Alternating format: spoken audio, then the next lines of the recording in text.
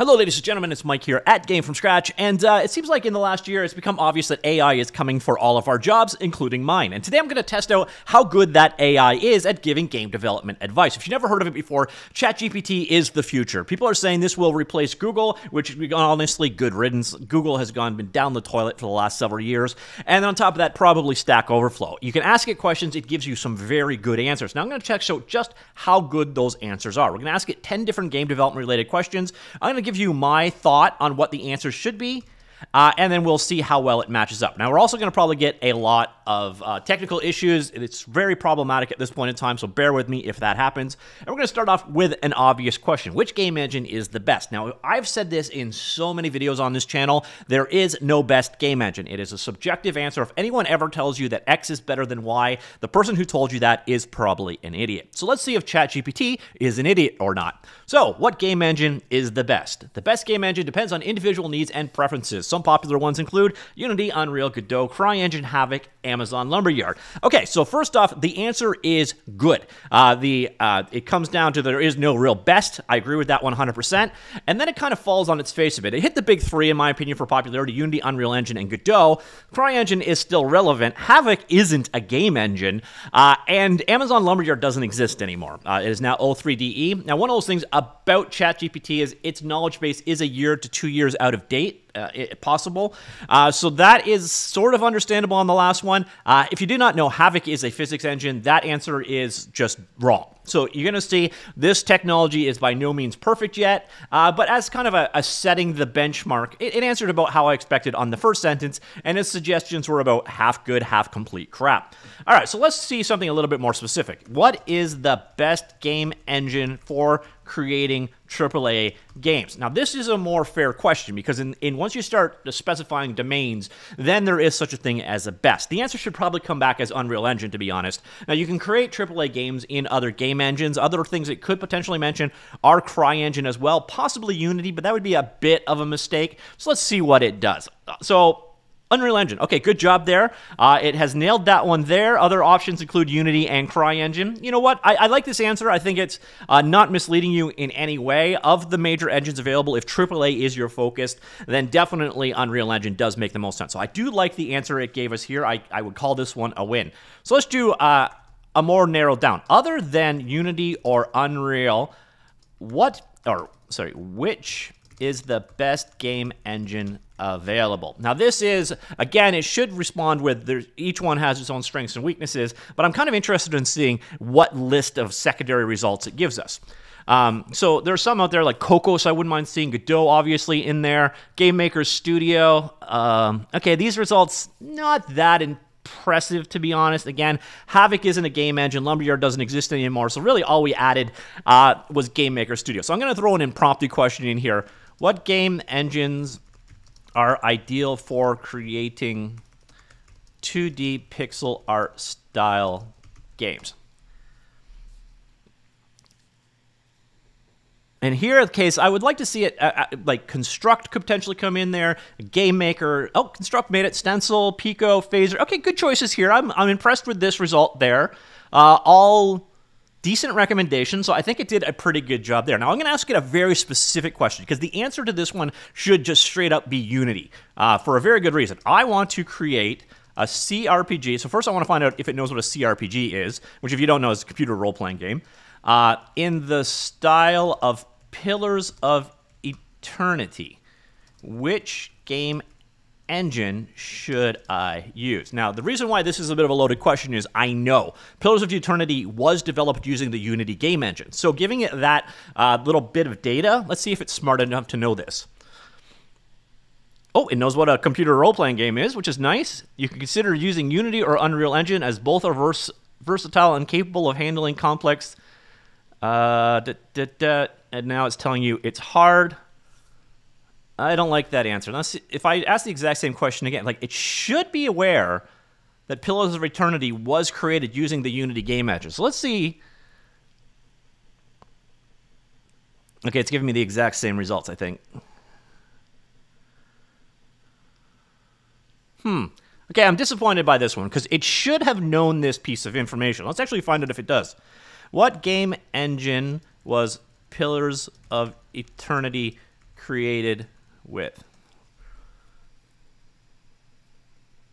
Okay, so it knows this, but it didn't suggest it in its suggestion. That is an interesting factoid. I give this answer, the answer's fine, but I would have liked to have mentioned that it was created using a specific game engine because it is aware of this fact. But again, I'm impressed that it knows this. Let's see how much it knows about more proprietary games. What games were created using the Frostbite engine?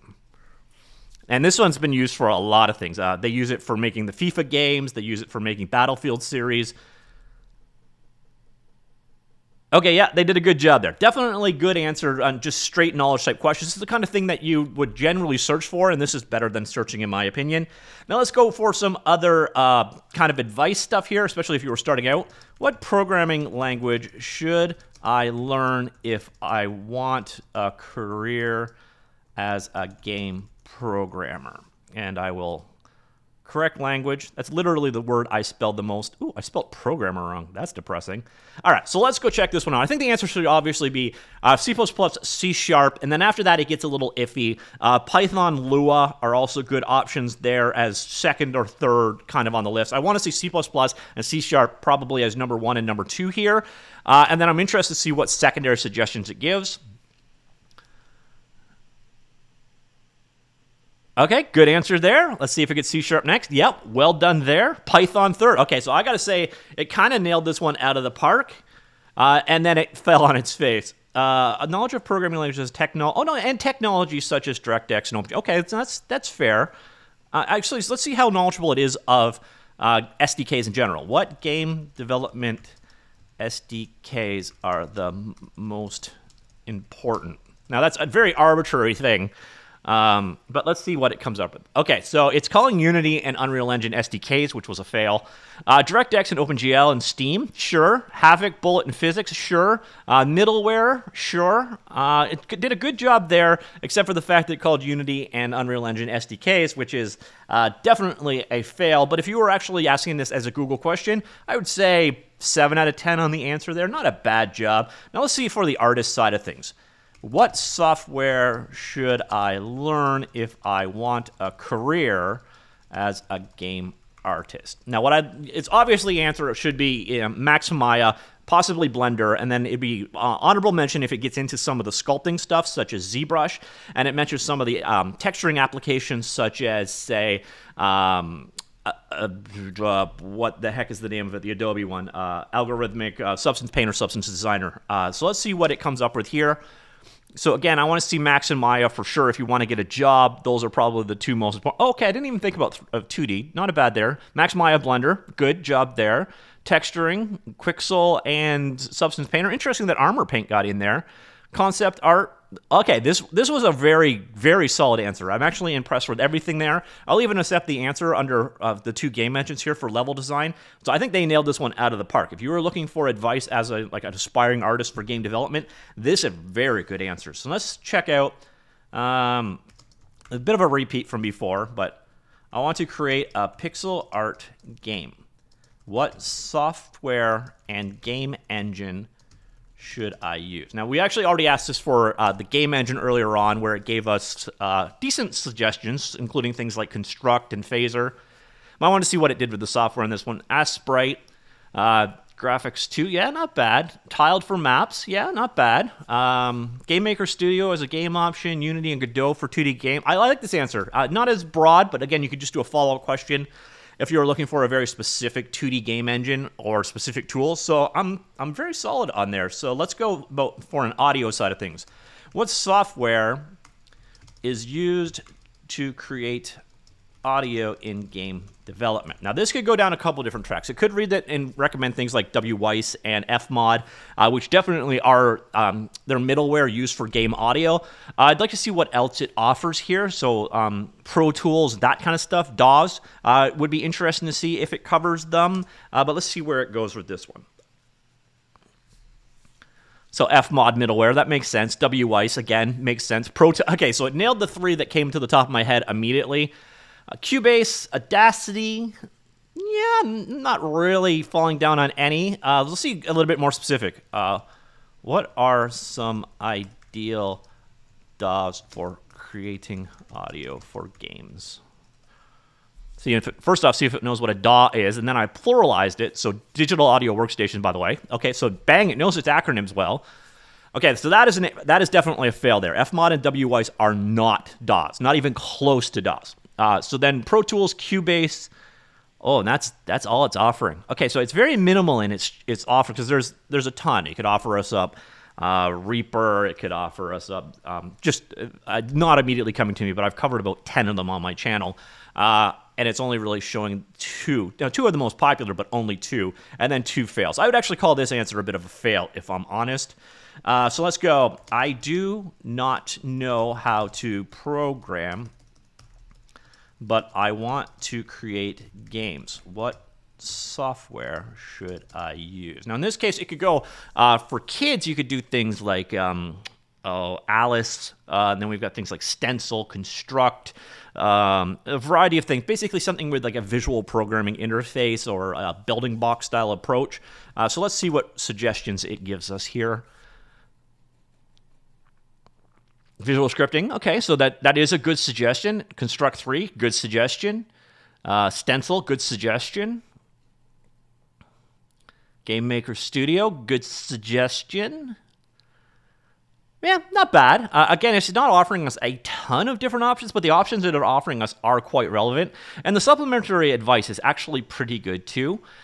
Basically, you know, you may want to learn programming if you want to create games. I would agree with that general advice, but I think the answers it gave you are as good as you're going to get from search engine, or better, because search sucks these days. So yeah, that's not bad. And then I want to create games, but I only want to use open source software. What options are there? So there are a ton of open source game engines. Obviously, it's going to suggest Godot here.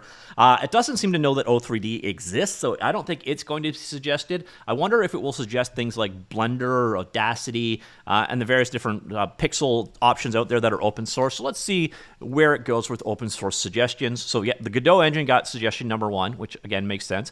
LibGDX, solid. I don't know why that didn't make it into my framework. Unreal Engine 4 is, well, okay, you know what? I was going to call it a fail, but it actually came out and said that it's source available. Unity is definitely a fail, but at least it explained how it is a fail. So it's not really telling me the specifics of what I'm looking for. But if I said, I want open source graphics software for creating games, what options are there? So this should be able to pick up them. Now, I wonder if it'll get something like Krita or GIMP. Yeah, okay, got the GIMP. Blender 3D. Inkscape's solid in there. Let's see if Blender gets mentioned. Yep, okay. So you're going to sometimes have to drill in and ask more specific questions. It seemed ChatGPT used to give more like 7 or 8 or 9 options. Now they seem to be narrowing it down to just a handful. But again, not a terrible answer. Now let's finish things off with a completely subjective question and see what it actually does with it. What is the easiest game engine to learn? And I don't know where it would come up with this. So yeah, okay, good, solid here in terms of there's no strict answer, but Construct 3, not a bad choice.